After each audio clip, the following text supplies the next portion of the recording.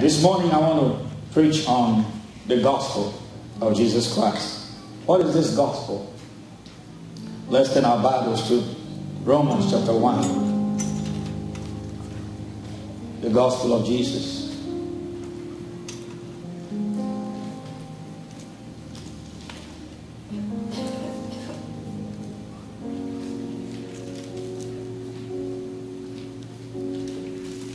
Romans chapter 1 verse 16.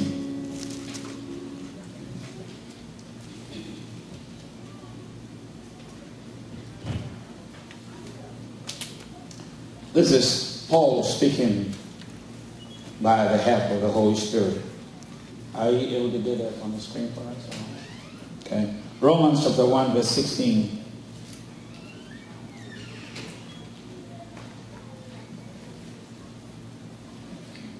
It says that, for I am not ashamed of the gospel of Christ. It is the power of God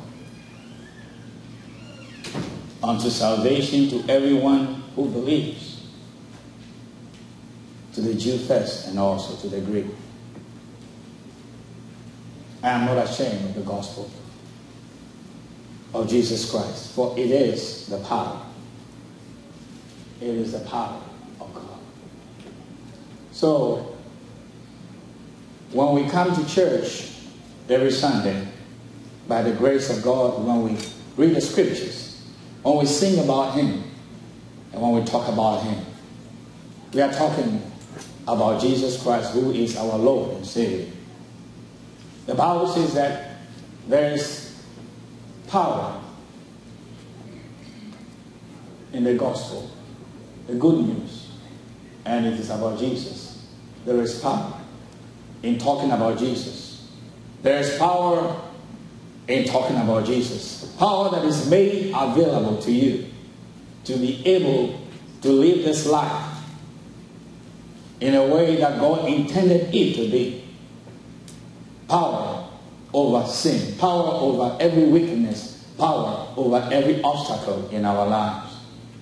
This gospel has the ability to carry us over. Amen. Amen. That is why we have to engage the gospel, because within it lies our hope. If the politicians in the world today and all the leaders in the world will embrace the gospel, I believe that there will no more be the need to be investing the billions of dollars in the accumulation of arms and wars.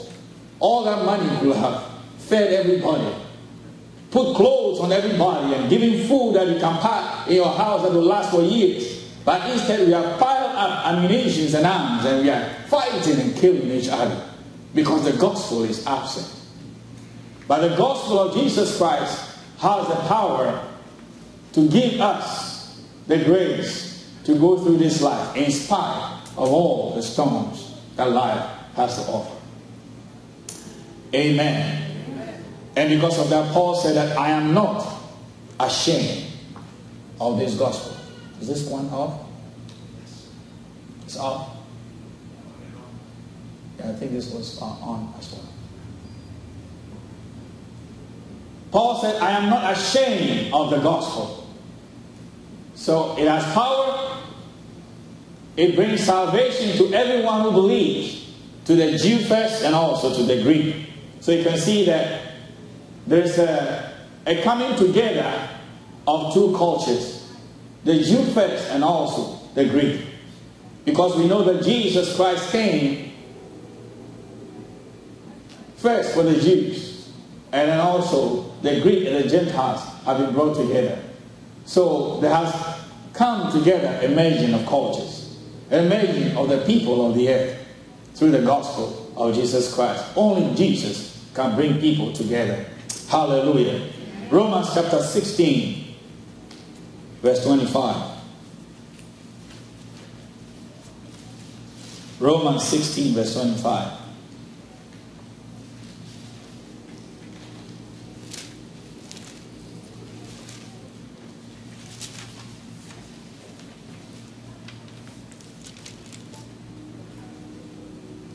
Now to him that is of power to establish you according to my gospel and the preaching of Jesus Christ, according to the revelation of the mystery which was kept secret since the world began, but now is made manifest, and by the scriptures of the prophets, according to the commandment of the everlasting God, made known to all nations for the obedience of faith.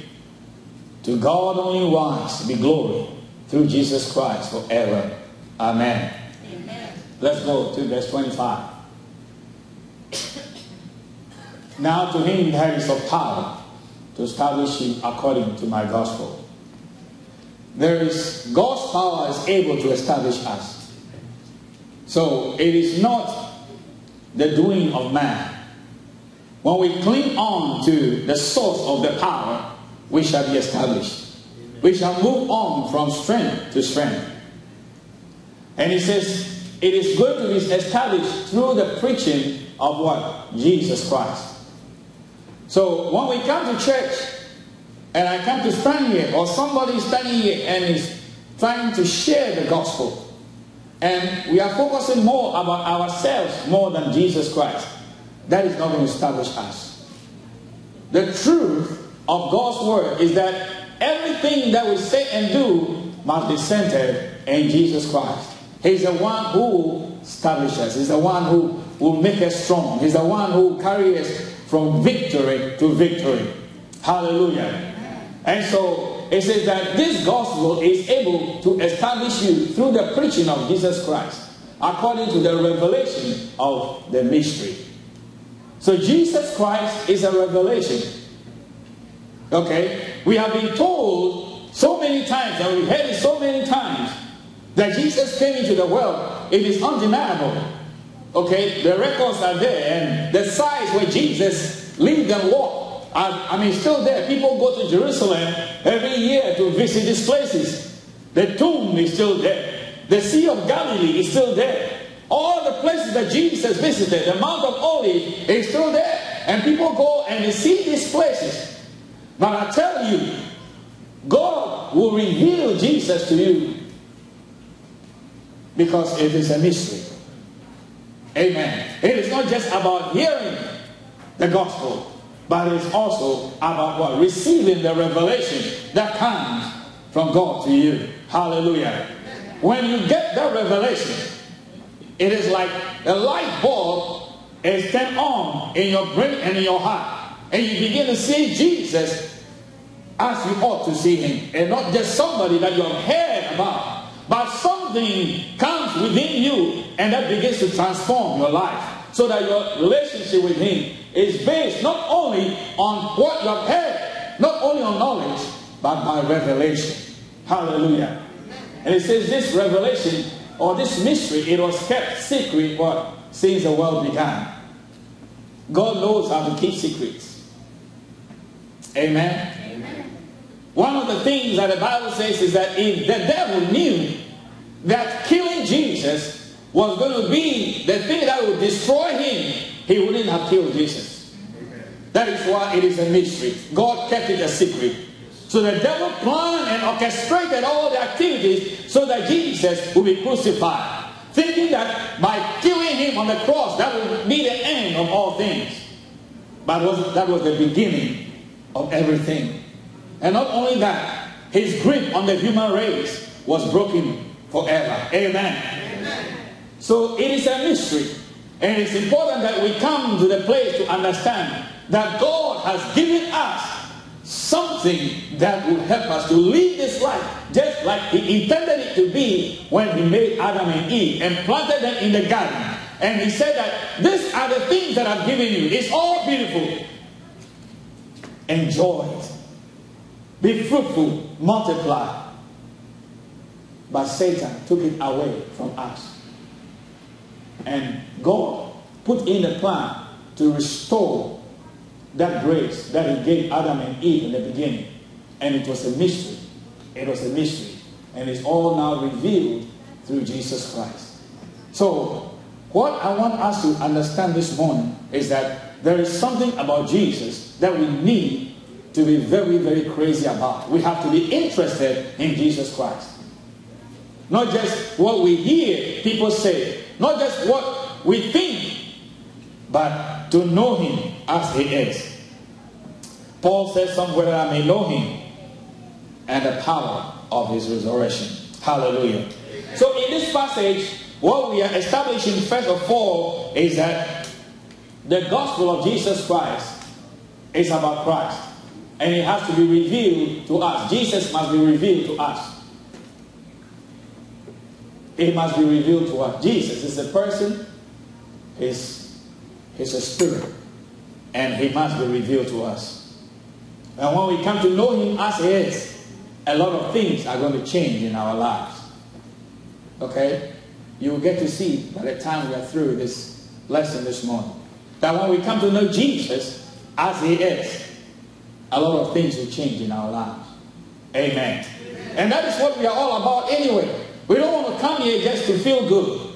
But I want God to bring a change in my life. I want to see some changes. I want to see life transforming around me. I want to see certain problems that are before me to be moved away, because I don't like them. Nobody likes problems. Who likes problems?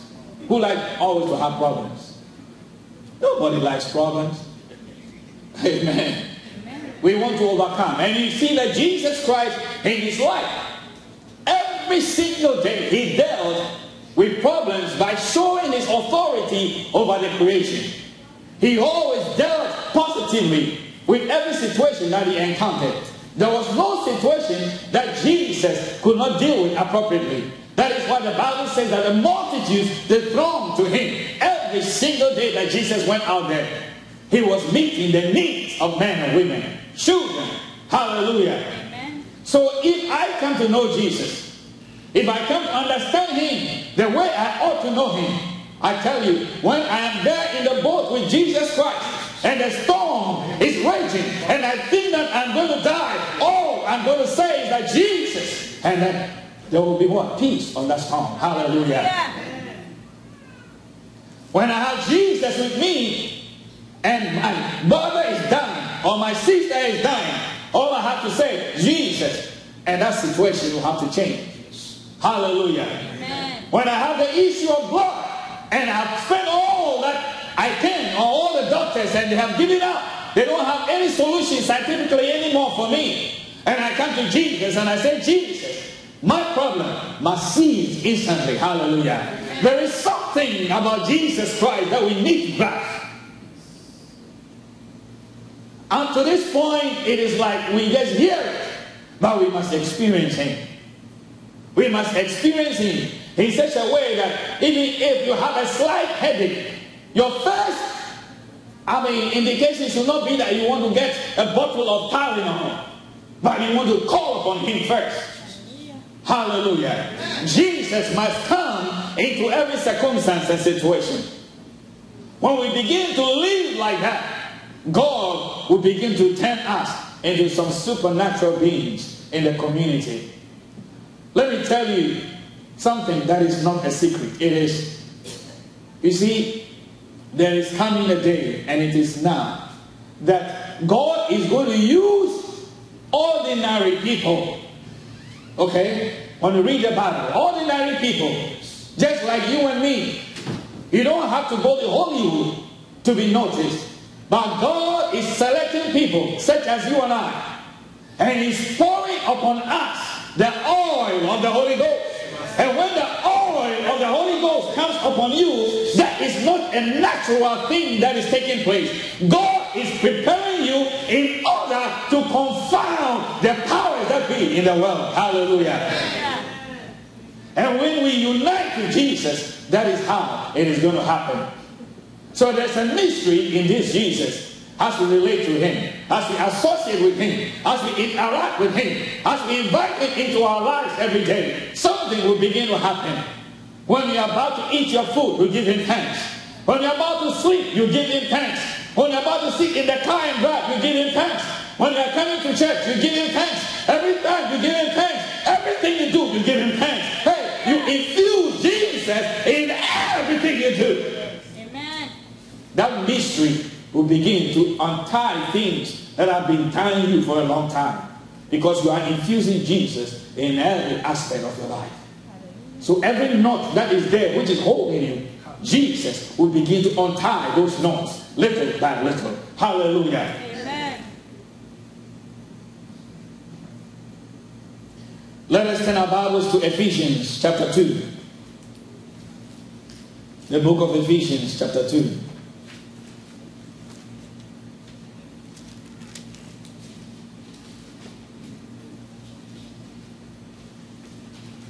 Verse 11.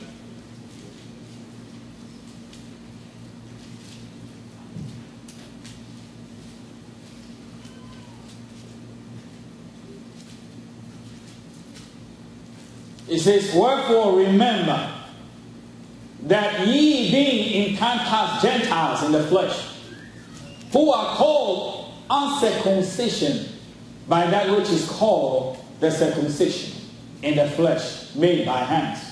You see, some time ago the Jews regarded the Gentile world, those who were not, anybody that was outside the commonwealth of Israel, anybody that was outside the Jewish nation, the people of Israel, were called the uncircumcised.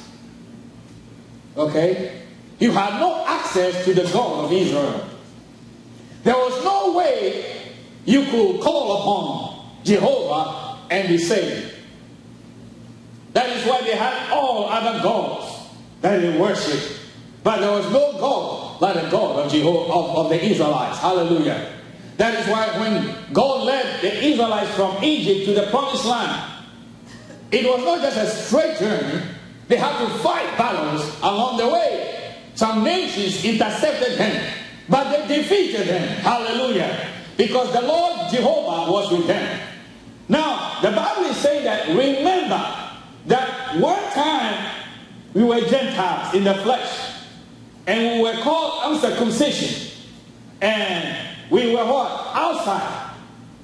Called as circumcision. Were what? Who were called uncircumcision by that which is called a circumcision in the flesh made by hands. So the Jewish nation, they were calling us the uncircumcision. We were outside their culture and their God. Let's go to the next verse 12. That at that time, you were without Christ. Okay? So it was because they had no Jesus. Being aliens from the commonwealth of what? Israel. So we were aliens. Okay? Do you still remember your alien number?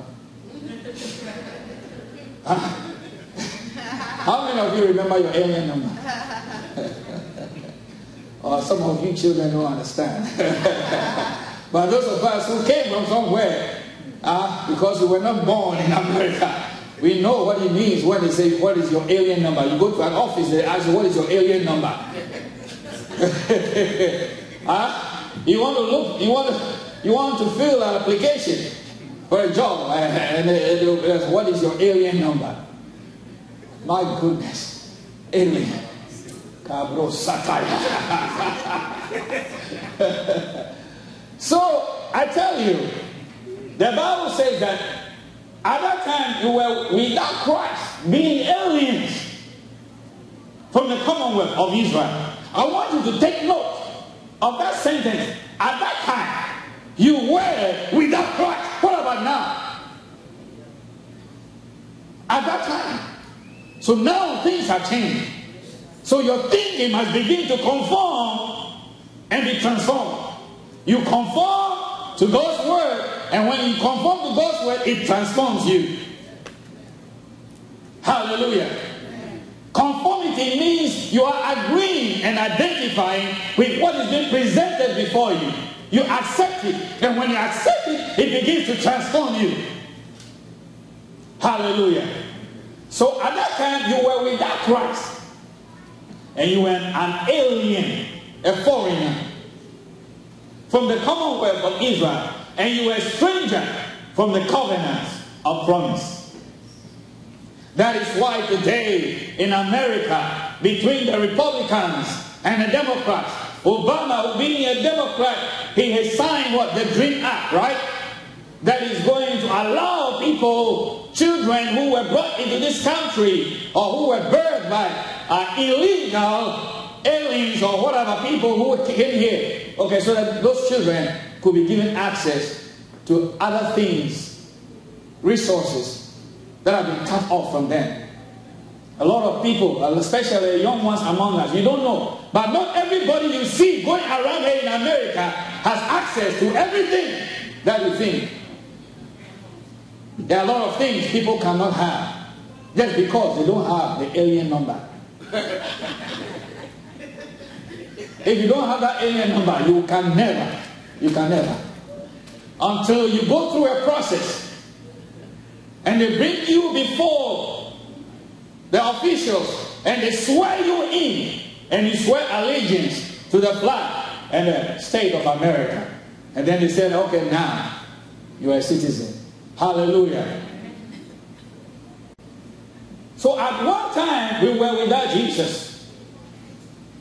We were considered aliens from the Commonwealth. We were strangers from the covenants of promise. Strangers from what? The covenants of promise.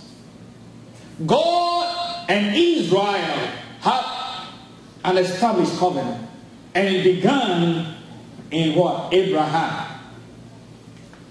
When God made a promise to Abraham that I'm going to bless you, Abraham did not have a child. But God told Abraham that you are going to have a child. And even though it was beyond reason that a man of his age should have a child, because he was what? In his what? 70s. And God told him that you're going to have a child, right? So naturally, it wasn't going to be possible. And guess what? When God told him that he was going to have a child, God waited again for how many years? 23 years. So by the time that Abraham was going to have a child, he was how many years old? In his 90s. So God allowed things to get to a point where it is humanly impossible. Impossible. Yes. You can imagine how many times Abraham tried. Hallelujah. That is a revelation. Some people did not catch it. Amen. Hallelujah. But God kept everything in his own time. The covenant of promise. So if God is bringing us into this covenant, you must know that there is something in store for you and me. Okay? That is what we are trying to uncover. There is something that God has got in store for you and me. And if we can connect to Jesus in a way we are supposed to, those things will begin to unfold one by one. And we shall see the mystery of God become clear before us. Yes. Hallelujah. Amen. So we were strangers from the covenants of promise, having no hope and without God in the world. Can you say today that you have no hope? No! We have hope. And that hope is in Jesus. Amen. At one time we did not have Christ, but now we have Christ. At one time we were without God in the world, but now I have God in the world. So it means that since I am now established in a covenant relationship with God, since now I have Jesus Christ in me, once I was outside, but now I am in. Once I have no God, but now I have God. Then what is next?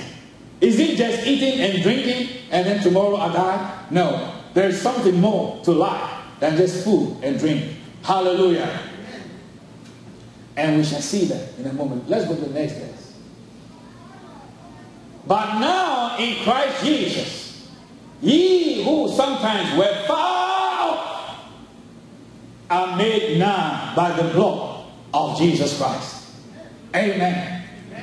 You who were sometimes, you were far, but now you have been made what? Now you have been brought close by the blood of Jesus Christ.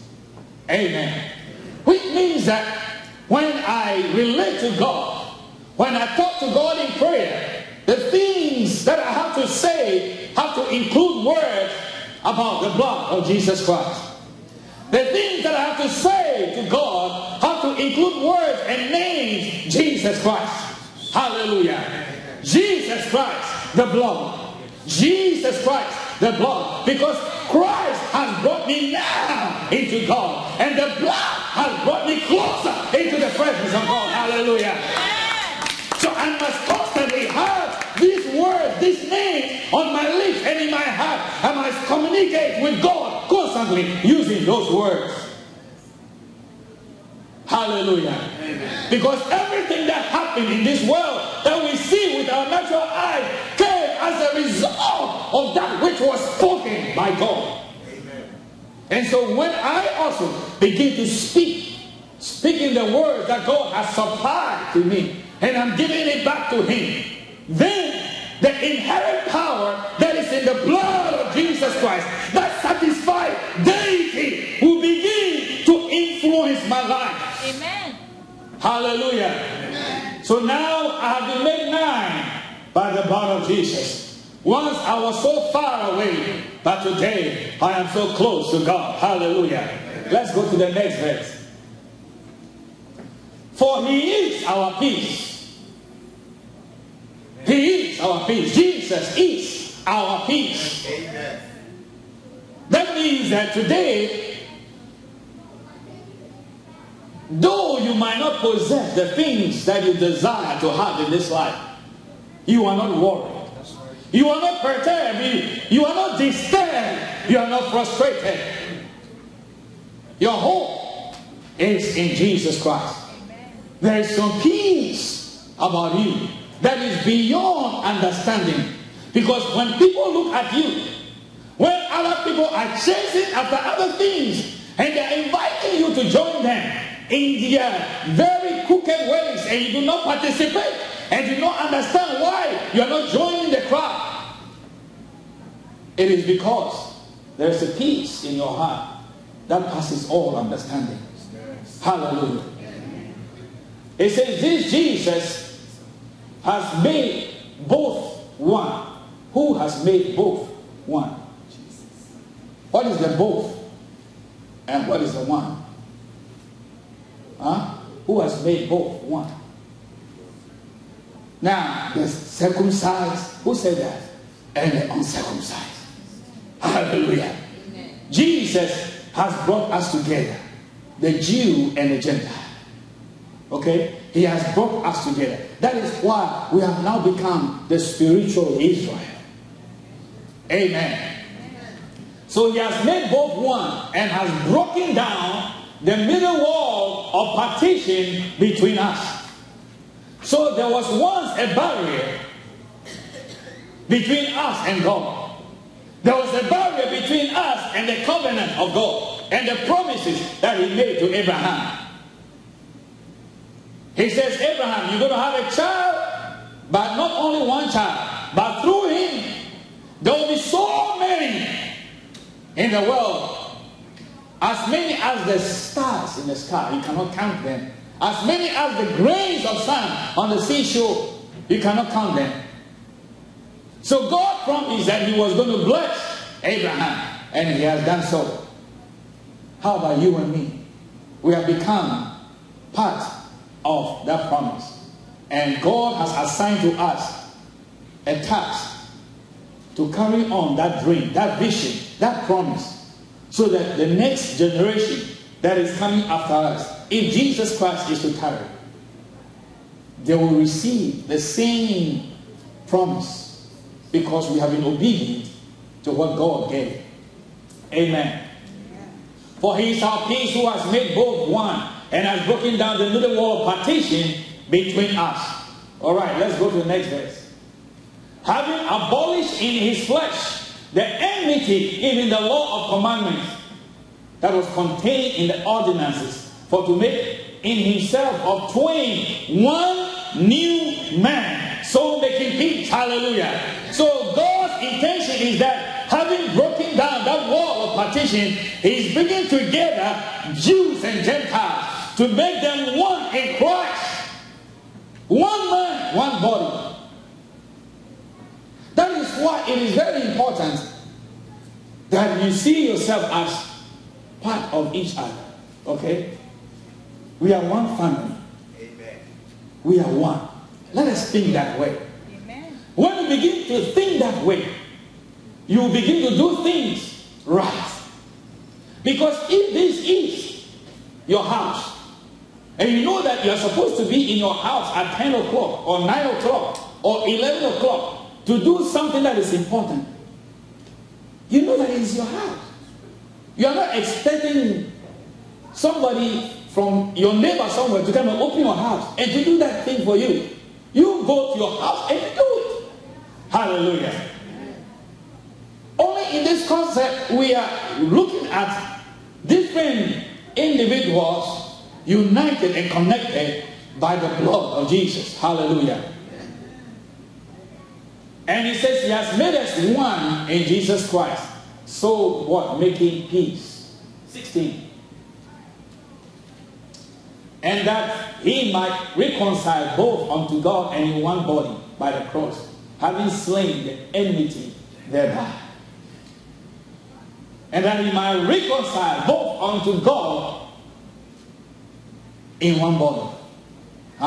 Both unto God. The Jews and the Gentiles. He's reconciling us unto God in what? One body. And that body is what? Jesus Christ.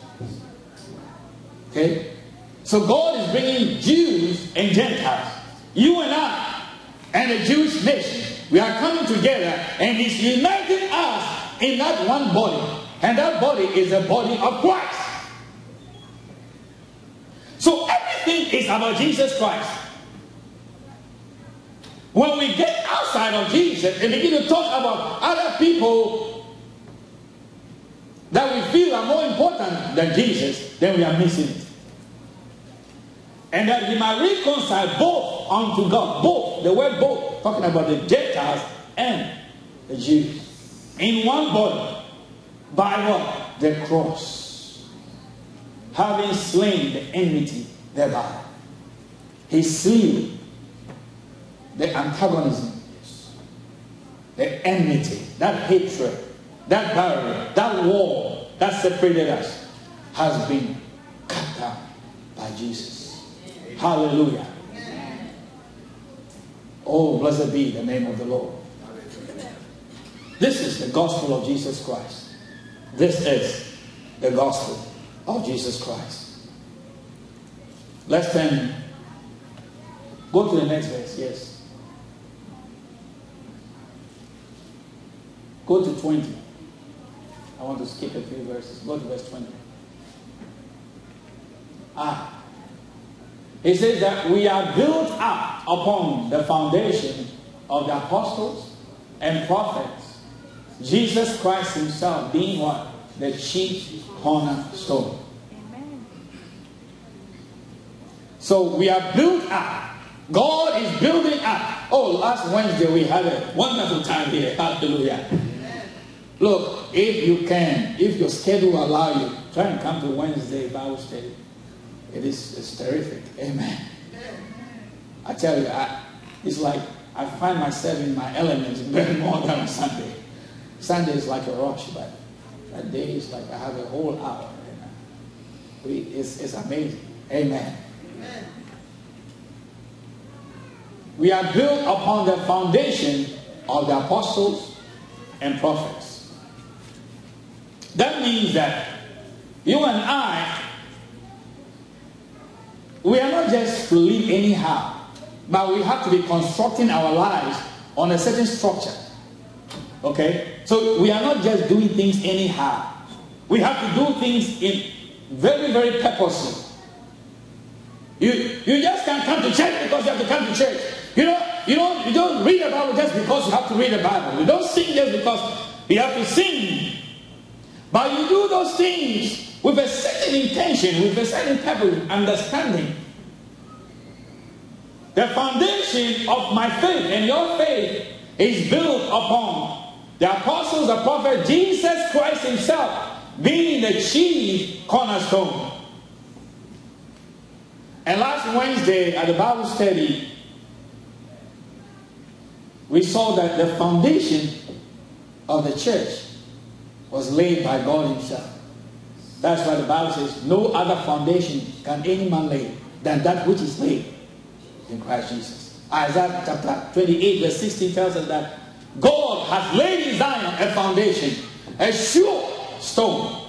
And anybody who puts his trust in him shall not make haste. Amen. The foundation was laid by God himself. Man had no part in it. That is why it is faultless. Okay? The foundation has been laid. Now the structure is being put out. And you and I, we are part of that work. That's why Paul will say that word. We are partners with Jesus Christ. Jesus is the chief cornerstone. He's the one who will establish the structure. We have to hold on to him. We have to hold on to him every time. Every time. Verse 21. In whom all the building fitly framed together. So if you are part of this building, and it says all the building, every piece of block that is part of the building must what? Fit together.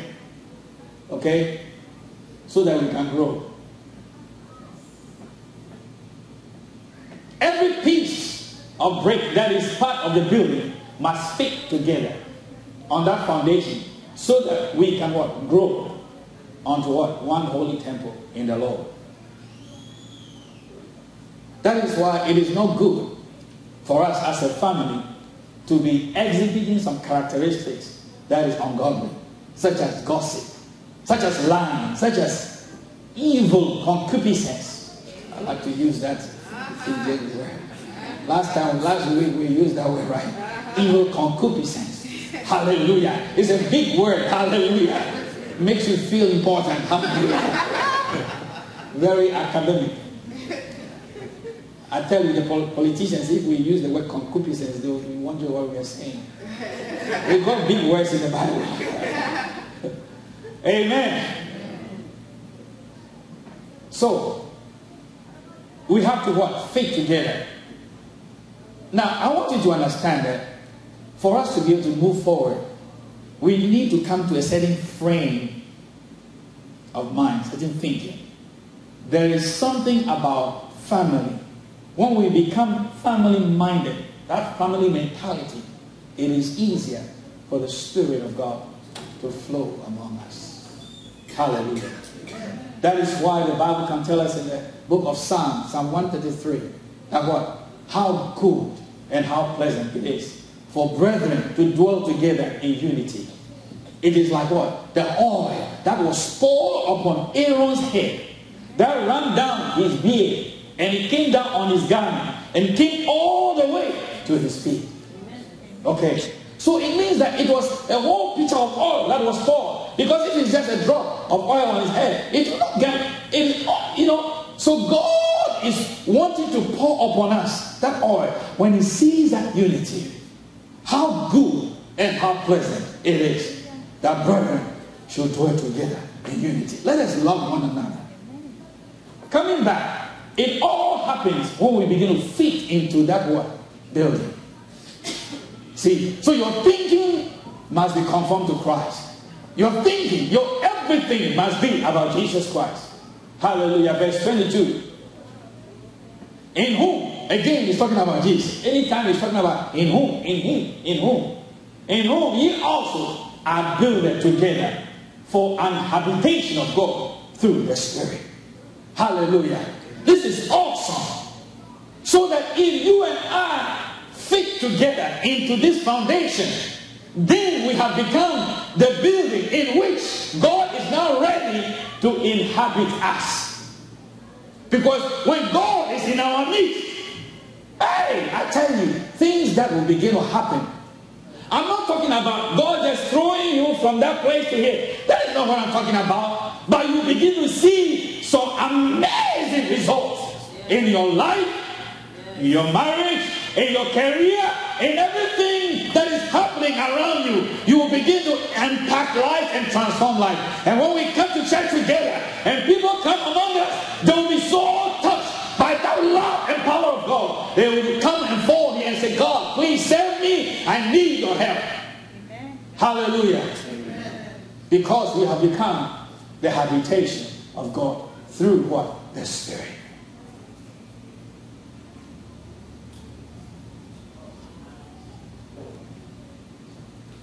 For want of time, let us go quickly to Matthew chapter 16. Matthew 16.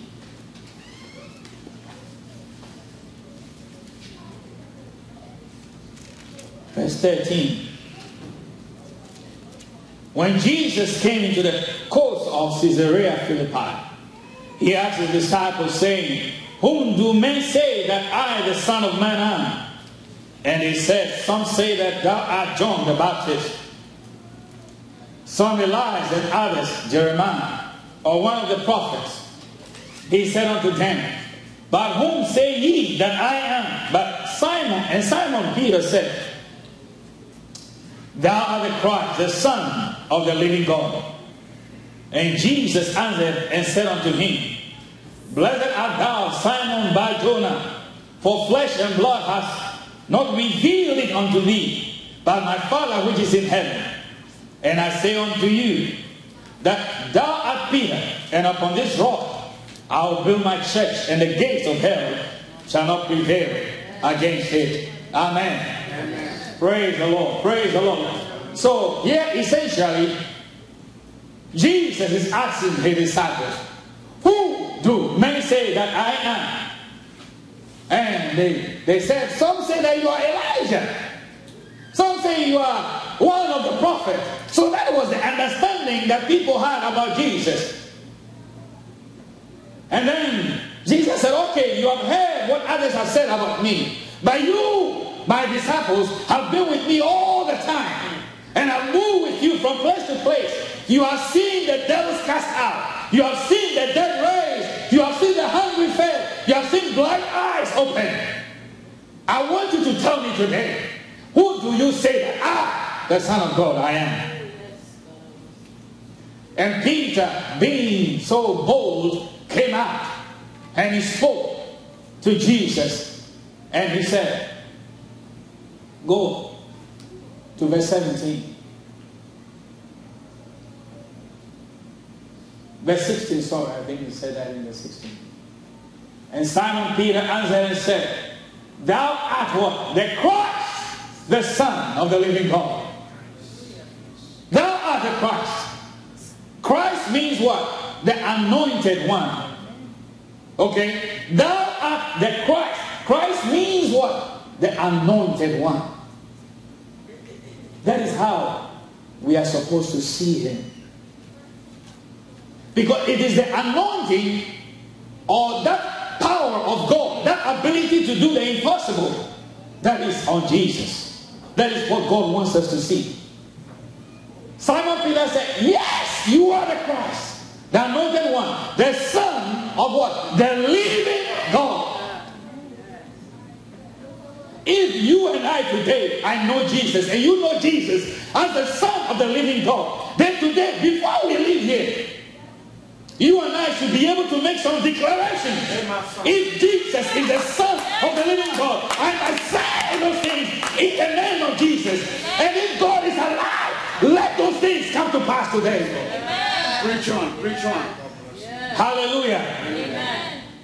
And so, verse 17, as soon as Peter said that, Jesus answered and said unto him, blessed art thou. I tell you, when you receive that revelation, when you can come to the point when you can say and call Jesus that you are the Christ, you are the anointing in my life, you are the one who will break through. When I use your name, nothing can stand. When you understand that he's the authority, he's the beginning, the end, the first and the last, if you come to know that he's the one who breaks the yoke, yes, he said that you are blessed. Hallelujah. You are blessed. Blessing comes in knowing Christ. Not only as your Savior, but your redemption in every situation. For flesh and blood has not revealed it unto you. It comes by revelation. Flesh and blood has not revealed it. Which means it was revealed by what? The Father. which is in heaven. May God, our Father, today reveal Jesus to you. May He open your eyes to see. May He open your spirit to come to a place where you will see Christ, the anointing on your life. Hallelujah. Verse 18. And I say unto thee that thou art Peter, and upon this rock, that rock means what? That revelation. That anointing is a rock. That anointing is a rock. That anointing is a rock. It can never fail. When we come to the understanding that we see Christ. Yes. Christ. Christ. Christ in every situation. Amen. Then He will break every yoke. He says that upon this rock I will build my church, and the gates of hell shall not prevail against it. Hallelujah. Yeah. And so, Harvest Chapel, you and I, when we come to the place when we begin to understand that Christ is in us, and Christ is working in us, and Christ is upon us, and Christ is connecting all of us together because He is our foundation. So I must all the time walk hand in hand with you. I must not do anything that will make you look negative, but always I must encourage. Always I must pull you along. All the time. All the time. We are one. We are one. That anointing is going to work so that the gates of hell will not prevail against us. And before long you will see that there are thousands in this place worshiping the Lord. Amen. Hallelujah. Amen. Finally, let's look at verse 19. Can you play something on the keyboard, please? When we have come to the place where we have seen Jesus, Christ as He is, then He says that now that we have come to that place where you have the understanding, watch it. You have come to the place where you now understand Christ, who He is. And then what happens next? Jesus says, then I'll give you the keys. I'll give you the keys. I tell you, until we come to that point, we don't have the keys. There is a key that unlocks the door. There is a key that opens things to happen. There is a key. There is a key. There is a key that we must use. So that if there's somebody that is dying here right now, and I stand before Him, and I have to pray, I don't have to come and be screaming and tossing and rolling about. I just have to use the key in the name of Jesus. Rise up and walk. Let us stop playing the world and let us come to Christ. Let us give Him our all. For He says that I will give you the keys of the kingdom of heaven. And whatsoever you will bind on earth, it shall be bound in heaven. And whatsoever you loose on earth shall be loosed in heaven. I realize that in the church today, as Christians, we spend a lot of time praying. And when we pray, we bind and we loose, we bind and we loose. But we cannot bind and loose if we don't have the keys.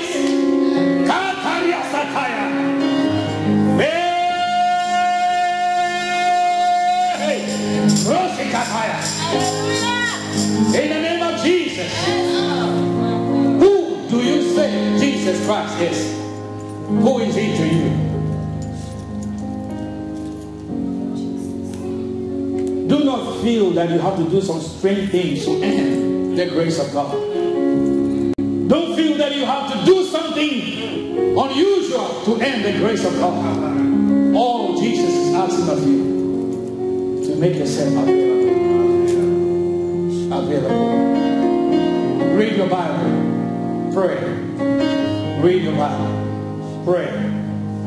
Turn away from the things that contaminate and give yourself wholly to God. All these things when you do, and you constantly keep in fellowship with Him, and He knows that He can depend on you every time when He calls upon you, then He gives you the keys. How many of you, when you have strangers or even friends come to your house, then you just give them the master key to your bedroom, to your closet, to go and do anything they like there?